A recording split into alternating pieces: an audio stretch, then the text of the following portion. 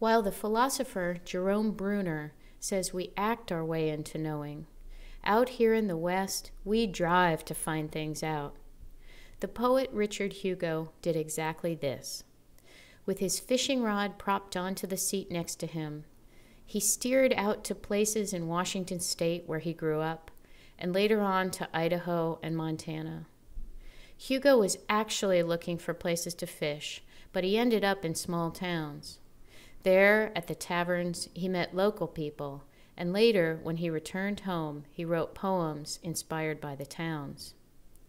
In my own little car, over the course of 10 years or so, I headed out to find these towns, sometimes with my husband Gary and my daughter Maddie, sometimes alone with my little dog Ida, and later with the great Northwest photographer Mary Ranlett.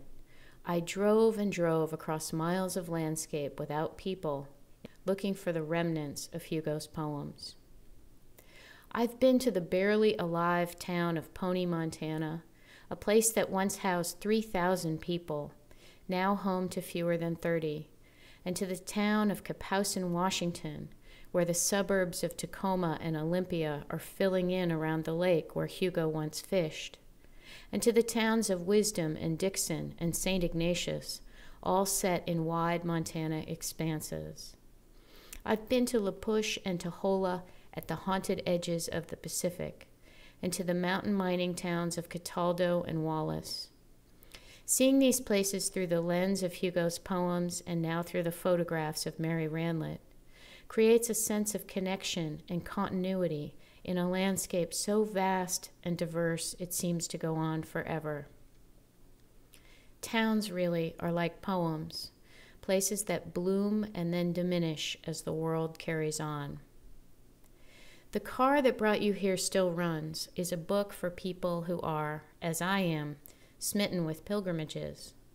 24 of Hugo's best poems about Northwest towns are reprinted here, and my own essays use these poems as an itinerary.